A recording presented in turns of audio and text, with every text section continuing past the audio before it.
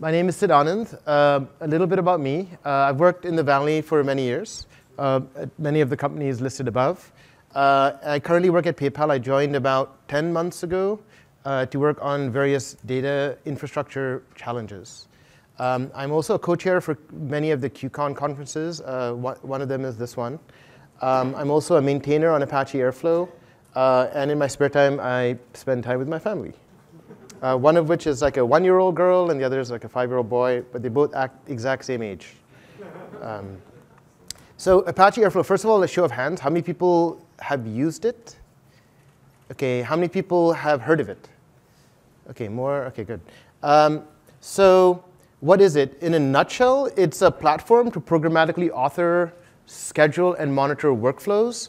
Workflows are things that do things.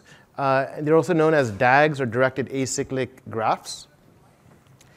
And the first way most people come to know Airflow is through its UI. That's essentially the first interaction most people have. So I thought, why not just walk you through the UI a little bit?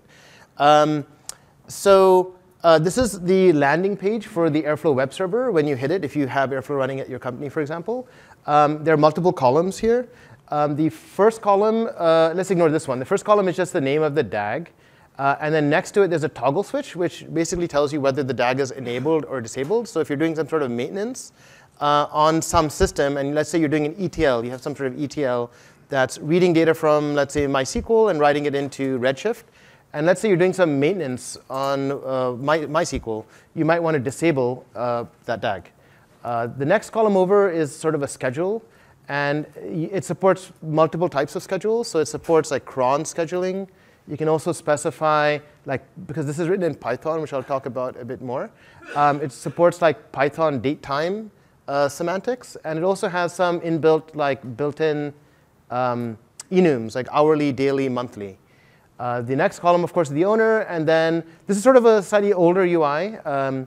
But the stuff in trunk is got a few more columns here. But this basically tells you that this had 3 tasks, and all of them completed successfully in the last run of that DAG. This one just started, and there's 1 task in progress, so it's light green. And then down here, this says that this DAG had a few tasks that successfully completed, but then it hit an issue. And then that's all the reds that are failed tasks. And then within that DAG, within this directed acyclic graph, the bottom of, downstream of that, those were never run. Those 2 orange globes just tell you that the bottom part of your DAG never actually executed because upstream of it, some tasks failed. And finally, there's some sort of quick links to hop around the UI. Let's say you pick one of these DAGs and you click in on it. You'll come to this view, which is the pictorial view of your graph that you're executing. This is a graph of computation. And so these are the tasks. That's a task, that's a task, that's a task. So these tasks are chained together in a dependency tree. So this is the first one to run, after which, if it's successful, this will run. If that's successful, it'll go down these 2 paths.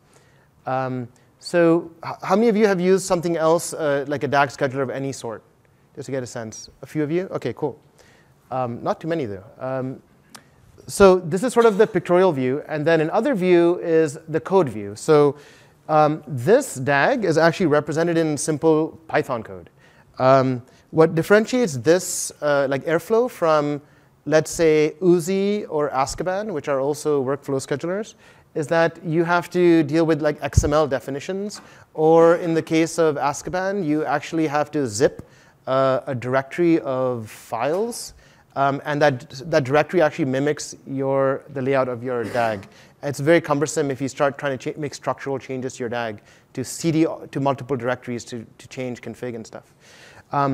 Airflow says that your DAG is just going to be code. And as a software engineer, you'll apply all the best practices of software engineering to this code. So you get all the benefits of good software hygiene by just being a good software engineer.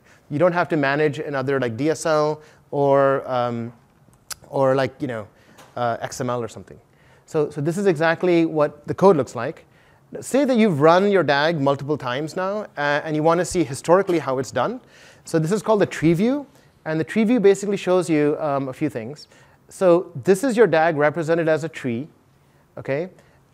These round circles at the top are the status of a DAG run. So let's say your DAG were to run every day. Over 30 days, you'd have 30 green circles if they were all successful. And this light green one just tells you that that's the one in progress. And then all the squares are actually task statuses. So whereas the round circle up here is a DAG status, these are all task statuses. And they can either be, as you can see, pink, which means that they were skipped because they didn't meet a condition. So they were just conditional tasks that only run maybe every 3 a.m. every day. In addition to what your DAG normally does, it also takes a backup. So that's why you would end up skipping a lot, like 23 other hours of the day. And then this is the current DAG that is being run on this edge. And you can sort of see this green one is the one in progress. And downstream of it are 2 that will need to run afterwards. So this is sort of a tree view of your DAG. And you can see like, over a course of days, I think this is 25 hours. These are hourly DAGs. It's got 25 runs. How about how about looking at the actual performance of your DAG? So you can look at a specific DAG run, and you get a Gantt view. And the Gantt view shows you that, OK, for this specific DAG, it spent 5 minutes waiting for some data to land. It says waiting for collector ingest. Then it spent about 10 minutes doing a Spark job. This is aggregate data Spark job. And then it had to import that data into a database. And it's called wait for MTQ here. But essentially, it spent 2 minutes. So the most expensive part of this DAG seems to be this Spark job, which makes a ton of sense. This is some sort of aggregating job. Now, how is it performing over time? So this will give you the time view. So whereas in this case, each task in the DAG were an item here. These are the tasks in a specific DAG. We're taking each of those and making them a series. So this is the aggregate data Spark time series. And these are all the other ones. And these are all fast, so they take almost no time. This x-axis is the runtime of the DAG. Like, when was it scheduled to run? If it's running every hour, so every hour of the day, there'll be a dot here. The y-axis is the duration of that task. So this DAG is running over multiple months, in fact. But this is how long it takes in terms of fractions of an hour. So what we found out was in January of this year, our Spark jobs are just getting slower and slower and slower and slower. And of course, these are the weekends, so things are kind of better.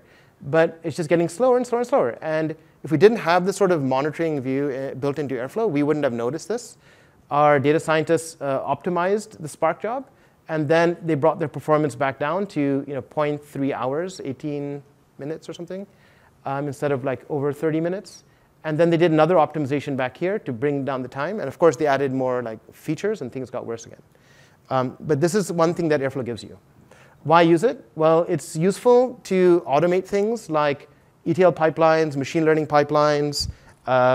Also, just simple cron jobs that run on one machine, especially if you're running like in the cloud and that instance can go away. You sort of need some reliable cron that's distributed that's going to run, even if a machine crashes or something. And what should a workflow scheduler do for you, right? What are the table stakes? So the table stakes are, first of all, it should schedule a graph of dependencies. So if upstream dependencies succeed, then downstream should run. It should retry if things intermittently fail. So it should handle the task failures by retrying. It should report and alert on any type of failure. So there should be something that comes bundled with it. But in all of our companies, we all use a different hodgepodge of monitoring and alerting. So it should easily integrate with those. It should give you a built-in performance over time, which we sort of saw.